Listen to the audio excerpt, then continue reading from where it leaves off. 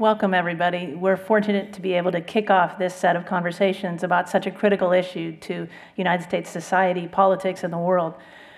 I think that the experiences of individuals in the military tends to stay with them for a long time and provide an important touchstone, not only while they're in the service or serving in a war, but also afterwards as well. And understanding the full range of those experiences is a big part of what conversations like the ones this is kicking off here can do.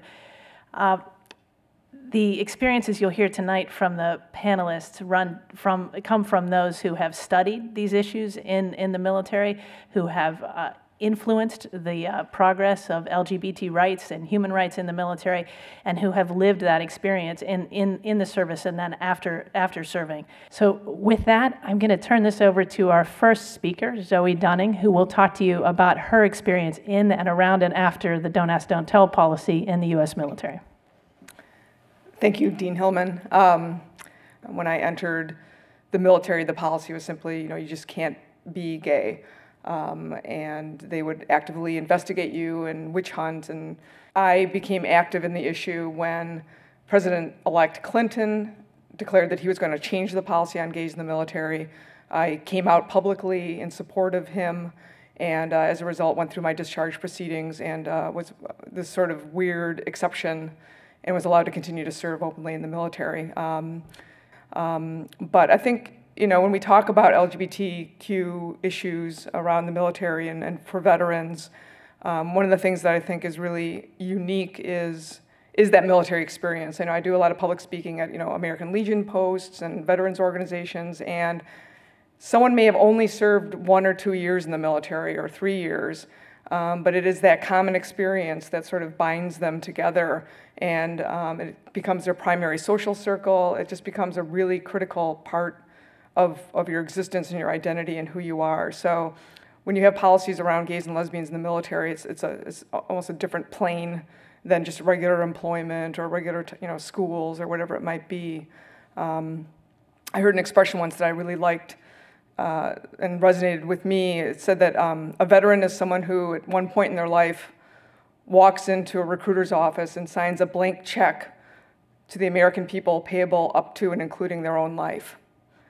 And that's a pretty severe commitment. That's a pretty serious obligation that people who enter the military give. And so I think we really owe people who serve as well as veterans, we owe them something for that commitment, for that service. And so that's why it's very important to me. The repeal of Don't Ask, Don't Tell was a critical period of time for the LGBT movement. I think where the military goes, society goes. I think we've seen that time and again when it comes to battling discrimination, whether it's African Americans or opportunities for women. I mean, the military can be that sort of head of the spear that opens things up. And I think we've seen it in terms of LGBT rights. Once Don't Ask, Don't Tell was repealed, suddenly a lot more states, marriage rights and DOMA and all of these other things kind of fell into place because, again, how we treat our military oftentimes has ripple effects throughout society. So to me, it's very interesting to continue to study the military and how it evolves because I think it is a precursor to society at large. Thank you. So now we'll ask Aaron Belkin to talk to us about some of his most recent work, which involves transgender rights in the military. Thank you so much, and thank you to the audience and the other panelists. It's really an honor to serve with you on the panel. So in terms of the question of transgender service in the military, Don't Ask, Don't Tell was a statute, a congressional law, that didn't address gender identity. And so when Don't Ask, Don't Tell was repealed by Congress, the regulations that prohibit transgender individuals from serving remained in place. But those rules are just that, they're rules, they're not laws. And so the president, as commander-in-chief, could get rid of those rules with a stroke of the pen. On the one hand, you can make some really smart arguments that, again, we're pushing against a brick wall and it's going to take years and years and years to change the policy. But I think the better evidence lines up behind the idea that, that we may actually be pushing against a house of cards. And for the 14,500 transgender troops who are serving now, I think there's a very good chance that the Pentagon will update its policies relatively sooner rather than relatively later. The opponents to openly gay service they lied about well, they lied about everything. A lot. They just lied all over the place. And one thing they lied about is that in many cases their motives were really ground in whatever you want to call it, homophobia, moral animus, intolerance, what have you. But they couldn't admit in public that their support for federal law was ground in personal animus, and so they came up with a phony argument about unit cohesion, that if gays were allowed to serve openly, that would prevent the troops from bonding with each other and the military would fall apart. Seriously. The transgender policies, unlike Don't Ask, Don't Tell, are articulated in medical regulations. There's a psychological piece of the transgender ban and a physical piece. So you're not allowed to have a transgender identity, and you're not allowed to change your genitals. So there are two pieces to the ban. But they're justified by medical arguments that suggest that providing health care to transgender troops would just be beyond the military's competence. Those arguments, just like the Don't Ask, Don't Tell arguments, are lies, but they're medical lies. They're not lies about military performance. So we can talk more about in Q&A about how to get rid of this policy, but that's kind of where we are for now. Thanks, Aaron. Jeff? Got involved with OutServe, which before the merger of the two organizations did have a little input into the repeal of Don't Ask, Don't Tell. They realized that the active duty military did not have a voice in trying to get the repeal to happen, because if we said something, then we'd no longer be active duty. And today, our focus turns a little bit from the advocacy piece. We are still working, there are still some issues that we can get into later that we need to kind of address, but there are still LGBT military members out there actively serving, and they go through all stages of life. They go through all stages of needing support that is different than their straight counterparts. Are they coming out to their commanders? Do they have certain issues that they need to be addressed? And so there is still a need for a social support network. And I think what it comes down to, and one of the ways that we can kind of roll this all together to really move things forward is education. We think of pride, we think of, okay, let's have the parade, let's have, all the fun that goes with that. That's not what's happening. It's programs, it's local chapter leaders within OutServe SLDN going to their base leadership and saying, I want to put something together. They're doing 5K fun runs. They're doing an hour-long educational seminar to educate base leadership or just people in general about still the issues that are facing LGBT military members. And so this education piece, as we can educate commanders, as we can educate those that still believe the lies that are out there, is I think what's going to continue to change the hearts and minds. And so that's a lot of the work that we're trying to focus on right now as an organization, to continue that education piece so that people really understand it's not a big deal. Thank you. I'm going to start with a question that Aaron reminded me of here. He mentioned medical lies. I always thought there were three kinds of lies, right? Lies, damn lies, and statistics. Now we have to add medical lies to that. But let's go back to number 3 on statistics, because we are in the era of big data, and the numbers are a lot of the truth for many of us now, and how things get presented. And Aaron, since you started with a number out there, 14,500 transgender service members serving today. Many Americans aren't aware that there are any transgender service members. And so to talk about 14,500 people serving loyally, not being able to access health care, being subject to discharge if they tell the truth about who they are, not being able to report abuse when they're abused because they could get discovered as transgender, to know that there are 14,500 people in that situation, I think is very compelling. Other ideas about numbers? So you brought up the sexual assault, and I mean, it might sound cliche, but one sexual assault is one too many. And while I think numbers, like Aaron said, kind of bring awareness to where we're at, having just gone through our annual sexual assault prevention response training within the Air Force, they threw the slide up there of how many cases there were last year compared to the year before. And those numbers don't do any good, because as there's more awareness risen to this topic, the numbers are going to increase. So what do you do with that? Part of the repeal of Don't Ask, Don't Tell was that the Department of Defense was not going to track in any way, shape, or form sexual orientation, and of course by default gender identity. So numbers can help, but again, I'm going to go back to the education and trying to correct the problem as opposed to just pushing numbers out there to try to get to where we need to be with it. And I would just say that one of the statistics that I often cite, a lot of people at the time thought that Clinton's compromise around Don't Ask, Don't Tell was, sort of a step forward, or it was, a partial solution, or it was an improvement of some sort. And in reality, actually, it was worse because it shined a light on LGBT service members, service members, and caused a lot of investigations and things like that. So the number I often cite is 13,000. So during the course of the Don't Ask, Don't Tell policy, over 13,000 service members were discharged. And the other thing that was interesting is that the number of discharges increased every single year from 1994, I believe is when it was actually implemented, up until 2001. And then we started the war. And guess what? Suddenly the discharges went down every year once we went to war because they started to look the other way, and we need qualified troops. And when that happens, we're not so aggressive in investigating and discharging people. So I have a question for you about how these changes have come to be and what made a difference in changing things. Because it did take a long time to undo Don't Ask, Don't Tell. And Erin, you mentioned that toppling that unit cohesion argument made a difference in this. What are the external factors, the things that really mattered, and what are the barriers now that we have to look ahead to get around or to get over in order to get to the next level here? That's a really tough question to answer because so many people and groups were doing so many things to repeal Don't Ask, Don't Tell. And the way I think about it is that there were kind of 5 strategic baskets or sets of activities that different groups were pursuing. We didn't always have coordination among our groups, but as a movement, I think we did about as well as any activist community could be expected to do. And I was really proud of the whole community for that. So moving forward on transgender, I think it's going to take the same strategies.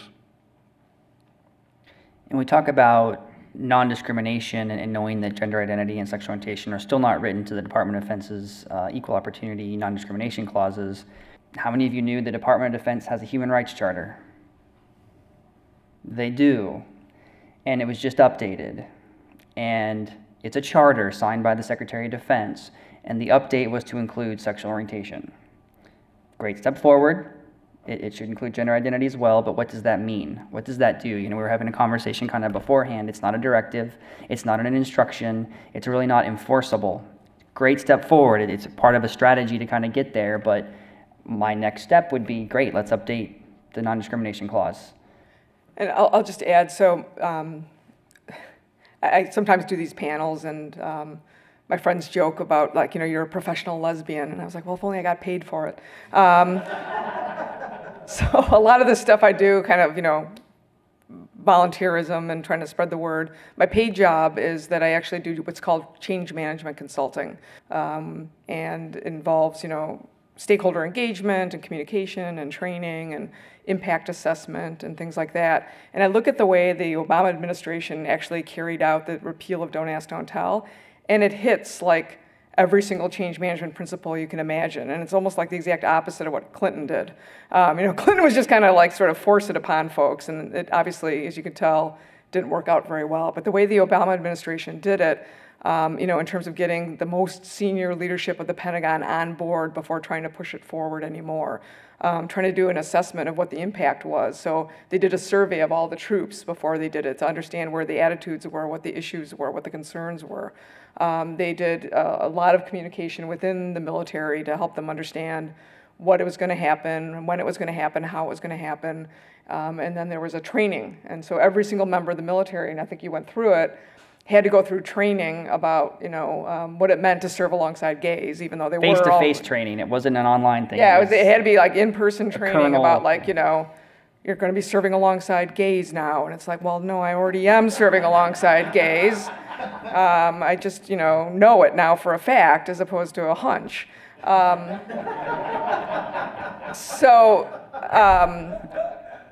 really what most of the training ended up being was just about respect. That's all it really was. It was like, if you're going to serve alongside someone, leadership is about respect. It's about respecting individuals, it's respecting people, and if we treat them with respect, then you've got nothing really to worry about in the implementation of Don't Ask, Don't Tell. So I think that was really key in the implementation, and I think the lessons that we learned from that will be useful, I think, as we try to address things like benefits or transgender integration, recognition of and ability for transgender troops to join and stay in the service. So I wonder, where do we stand with service members, active duty service members, access to benefits, and where do we stand with veterans' access to equality in terms of benefits? So speaking for active duty service members, it's from a benefits perspective of what you get as a legally married same-sex couple, it is exactly the same from the perspective of if you are a legally married same-sex couple, you get access to absolutely everything that legally married straight couples get. Where a little bit of the difference is that LGBT people can't get married in every single state across the country. So there's a little bit of a discrepancy there. The way the department handled that was to create a policy that became very vague and did not include sexual orientation in it. Obviously, gender identity is not a player in this because it's still a bar to service. Anybody, if you could not get legally married in the state in which you lived, you could get non-chargeable leave, so you wouldn't have to take vacation to go get married somewhere. Veterans benefits are a whole separate ball of wax. Unfortunately, the Department of Veterans Affairs has not come out with a sweeping policy as to how to address LGBT veterans benefits, and they are not being handled equally across states, across where people go. We are slowly getting there, but the department obviously has other issues to deal with. Not that this is not important, but there are other things that they need to focus on. Well, there are other things they are dealing with, and we're slowly starting to see veterans benefits roll in for LGBT service veterans. There's still claims that are being denied for whatever benefit that is they're trying to get to. And that's one thing that we're trying to work to equalize that, because it's not fair that it's not happening across the board. So one thing, Jeff mentioned the leave that's been allocated for service members who are in places where they can't legally get married. The Army used to say that if they wanted you to have a wife, they would issue you one. So not long ago, you could not have done this. Now you're actually outspoken on an issue. That's an unusual profile for a military officer to take, to be outspoken on a public issue that still generates significant political fire. Likewise, Commander Dunning, unusual to be an officer, a serving military officer who has been outspoken on an issue that remains not only not unresolved, but resolved against you, actually, sort of in the in policy and law at the time. So how did that affect you, and how do you anticipate that affecting you as you go forward? It was interesting. I mean, I think when I first came out publicly, and I was a reservist, and so I was stationed at Naval Air Station Alameda, came out publicly, it was in the paper. I reported for duty the next weekend, and they informed me that legal wanted to see me. Big surprise, right? But what I found interesting is that my colleagues, it wasn't so much, just once I'd like to come out to someone and have them go, no, not you. So it wasn't like it was a huge surprise, I think, to my unit members. But I think they felt almost like I was being disloyal to the organization. I was being disloyal to the military. The fact that I hadn't gone through my chain of command, the fact that I had been public about it, they felt like I was trying to shame the military. And really what I was trying to do was shame a policy that I felt was making the military weaker. So it wasn't like I was trying to make the military weaker and shame it. I was trying to make it stronger by shaming this policy that I felt was undermining it. And so their reaction was really very much more about, like, why would you risk your career? Why are you trying to shame the military? And once I sat down, and I got like on your fitness report, it goes from, it isn't just like A, B, C, D. It goes down to like F, G, H. I mean, they use like half the alphabet in terms of the grades that you can get on your fitness reports, and I got like an F or a G in judgment shortly after I came out. And I knew that that would be a career killer. I knew that if that ever went into my record, that I'd never advance. So I went to the commanding officer, and I kind of explained to him, I sat down one-on-one with him, and I explained why I came out, what it was like to be gay under the policy. And he understood, and he went back and did a corrective letter and ended up giving me an A in judgment. And in fact, actually testified on my behalf at my discharge hearing. You know, I don't know how many of you remember '93 and that whole year, first year of Clinton's office when this was like such a big issue. And, you know, all the media was like, men, showers, showers, men, showers, men, showers, men, showers. That's like all they cared about. And I was like, you know, the lesbians must be dry cleaned because there's never a mention of women in this entire debate. So that was another part of my impetus, was to sort of bring a female voice to the conversation. You know, it was like the LGBT. And so anyway, I would just say it's challenging. You get sort of a group like, why are you doing this? But then when you talk one-on-one with people, they tend to get it. They were a little nervous about it. They were nervous about my career. They were nervous I was trying to shame the military. But overall, I think the reception was pretty good. So from my perspective, I mentioned earlier, it's no big deal. And so my intention on repeal day was just to show up to work, and the weight was lifted off my shoulders. That's kind of the way I wanted it to happen. Didn't so much go that way, and looking back, I'm glad, and here's the story. So because of my work with OutServe, I was asked to do a bunch of interviews that would run on repeal day, and I actually had done an interview prior to the repeal within Colorado Springs, where my face was blacked out on a local TV station. And so I did a follow-up interview with that, and then also the Denver Post interviewed me.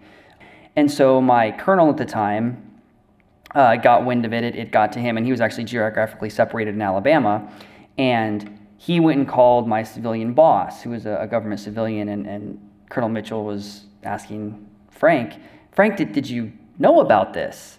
And Frank was one of the individuals I had confided in before the repeal, and Frank said, well, yes, sir, I did, and kind of the way Zoe said, Colonel Mitchell got all in a huff and said, well, Frank, why didn't you tell me about this? I need to know about this stuff. And Frank kind of said, sir, I don't know what you don't get about don't ask, don't tell. So, in one of my feedback sessions, he actually kind of brought it up, and he said, oh, Jeff, I know this is a sticky topic. And I'm like, well, no, sir, it's not. And he wanted to make sure everything was going well, and it was.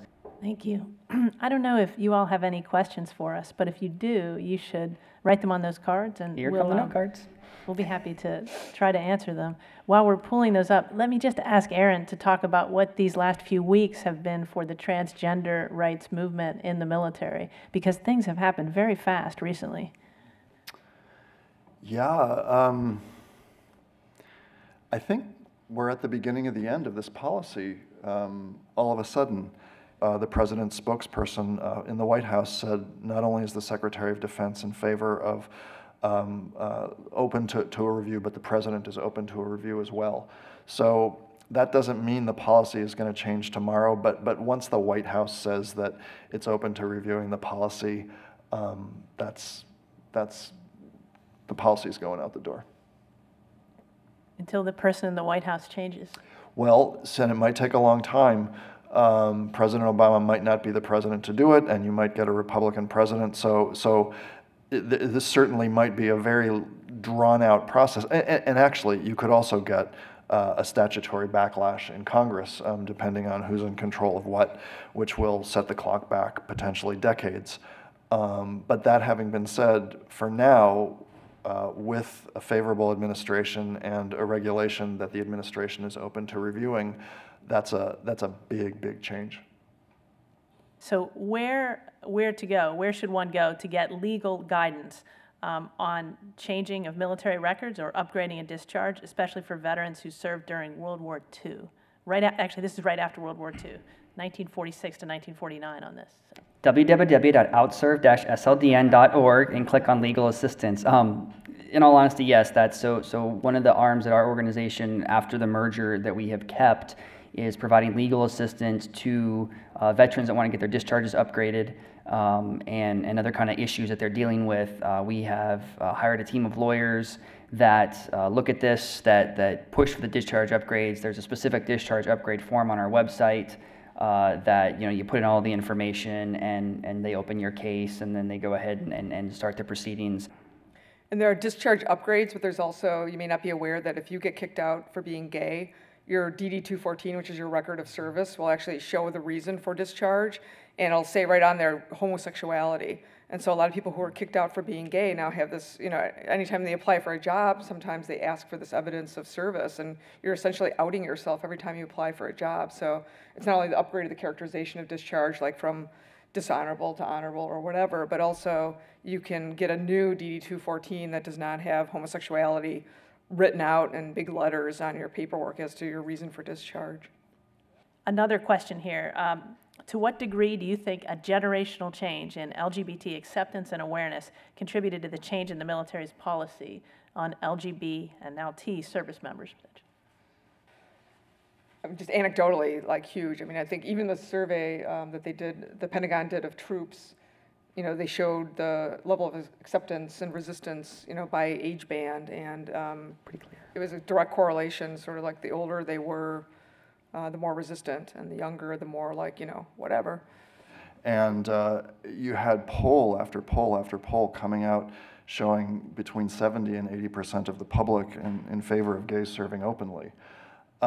With the question of transgender military service, especially if the change happens sooner rather than later, there's a chance that the military could precede a lot of the attitudinal shifts that are just now happening and that are going to happen more and more over the next number of years. And so there's a way in which it could really have pretty profound implications for gender in America for the military to stop discriminating.